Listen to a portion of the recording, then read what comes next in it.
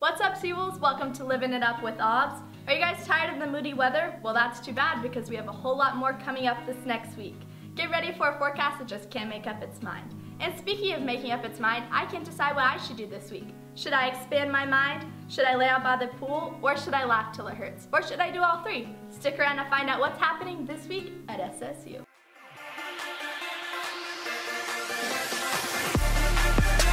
Alright, Seawolves, it's pop quiz time. Do you guys know about the Representation Project? No? Well, that's okay. Come learn more about this cultural transformation project on Monday night with Jennifer Siebel-Newsome. Another question for you guys. What comes after Monday? Taco Tuesday, duh.